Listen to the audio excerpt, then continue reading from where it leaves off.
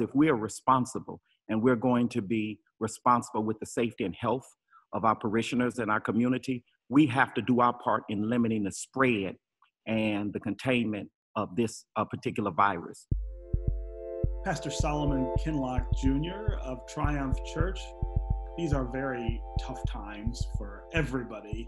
And it for me is really telling that Easter, the most important holiday in the Christian church, takes place at the height of such a trying time. I wonder what you make of that aligning of things, that we are at this really critical and tragic juncture in the story of humanity at the very time that we celebrate the rising of Christ, the most important event in Christian history. Well, you just hit it on the head. That is the relevancy of the resurrection, that our founder, or the founder of our faith, was confronted with an impossible situation. He was crucified, and we believe he was dead on Saturday. But although he was in a tomb, he resurrected on Sunday morning, reminding us that if it was not impossible for him to extricate himself out of a situation, that we are available and we have accessibility to that power right now. Yeah. So give me a sense of the things that your church members are coming to you with, and the things that you're telling them about the difficulty of now, about the losses that we're all sustaining. What are you counseling people to feel and to do? Well, one of the greatest challenges that we face is that we're such a relational church, and this robs us of our ability for physical, authentic relationships. And so many of our members, including myself as leader, miss that, the ability to just share comfort and consolation through a hug, through warm greetings, in close contact and proximity with one another. But one of the things that I have sought as a pastor to redirect the focus and the attention is not necessarily on us meeting together physically as a church, although some would make that the pivotal point of this particular discussion. Instead of discussing and debating whether we should meet together as a church, because if we are responsible and we're going to be responsible with the safety and health of our parishioners and our community, we have to do our part in limiting the spread and the containment of this particular virus. And so what this does for the body of Christ is give us an opportunity to more so not just have church, but be the church and start doing church. And so what we've done is launch a 60-day of generosity, where it gives us an opportunity to make a greater impact and show the hand and the feet of Christ in the earth now more than ever. So on a daily basis, we're feeding 200 people a day. We're delivering groceries to seniors, single parents, those with physical inequities, disabilities, handicaps. We're helping those that are unemployed, that have been laid off through the midst of this crisis. We have a digital divide in the DPS in many of our urban community centers. And so what we're doing is ensuring that we have an opportunity at this particular point to distribute laptops on a weekly basis. So we're doing more service now to redirect our focus and our attention. You know, people have talked about this distancing that we're experiencing, and they sometimes describe it as social distancing. But it reminded me this week that that's kind of a misnomer.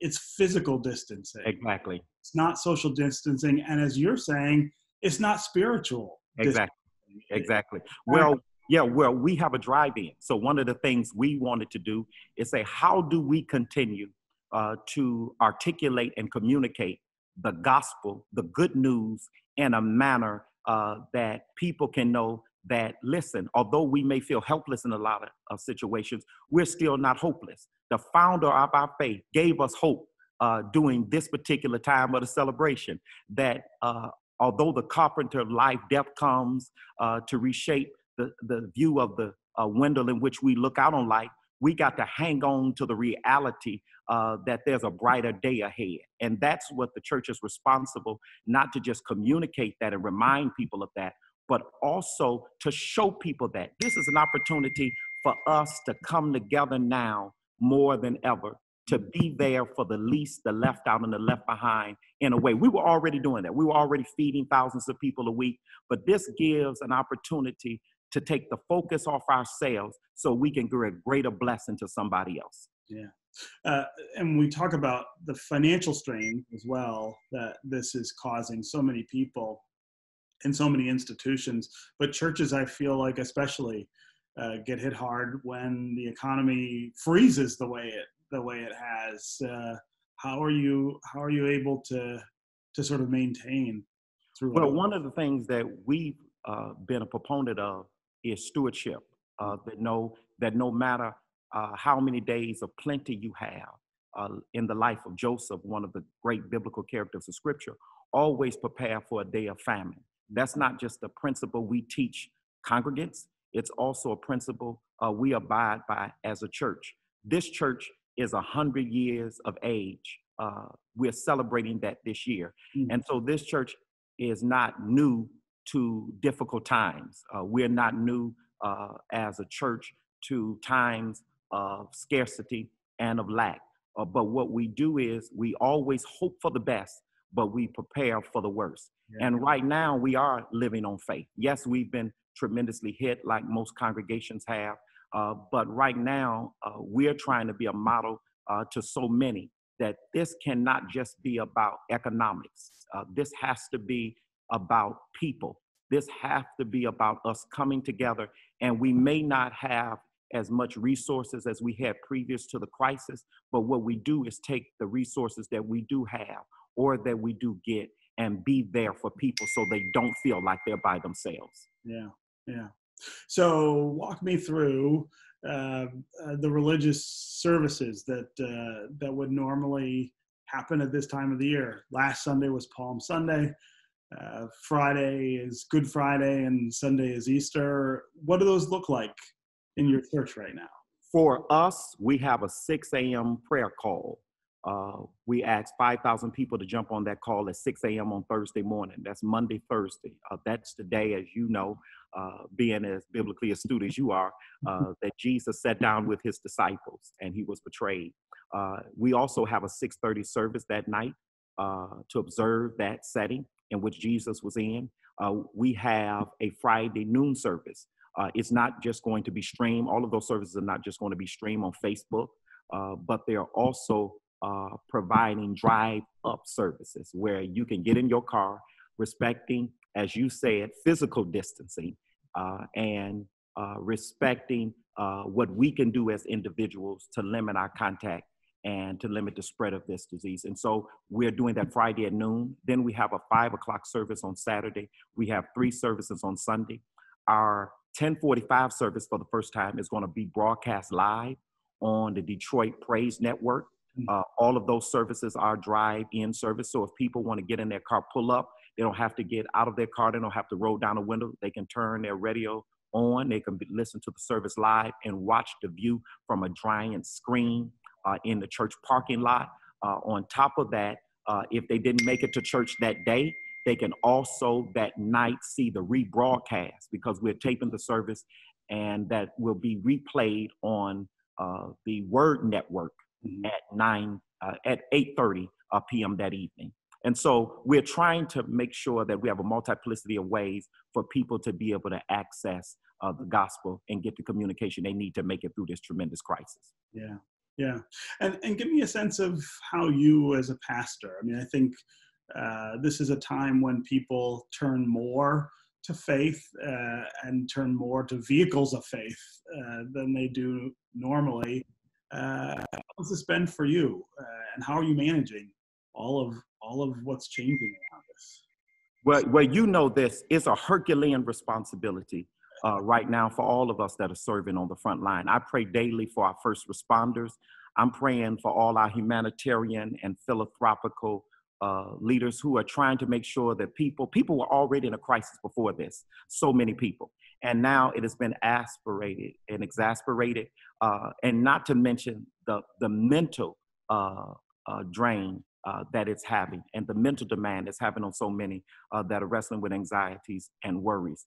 And so as a leader, one of the things that we have to do is remind ourselves that the Bible portrays those of us that are of faith as soldiers. And when a soldier goes to the battlefield, he knows that he goes to the battlefield under the threat of death, and there's a possibility that he may not return home. But the reason he chooses to go anyway is because he knows when a battle is going on, somebody has got to fight. And as believers, we can't go and hide out somewhere in a house. At the end of the day, we want to stay safe and stay home as much as we can, but we can't do that to the extent that you have the marginalized and those that are in the crevice of life not having the resources they need to make it through this as well. And so the message that we preach on Easter is, yes, the external factors are conducive to a feeling of fear, but those of us of faith have decided that we would rather die on our feet than to live life on our knees. Yeah. Wow. Powerful words, powerful words. Thank you. Pastor Solomon Kinloch Jr. of Triumph Church. It was really great to have you here, and really great the work that you're doing just to keep people's hope and faith stoked at this time, right? Thank you, Brother Henderson. You've been such a tremendous voice in our community. I have much love and respect for what you have done and what you continue to do and what you stand to do in the future. And so thank you for the honor of just sharing with you today. Oh, thank you. It's great to see you, even under these strange circumstances. We'll have to get you in the studio soon. I'm looking forward to it. Normal. Okay. We got to get together on the other side of this. Thank you. You can find more at onedetroitpbs.org or subscribe to our social media channels and sign up for our One Detroit newsletter.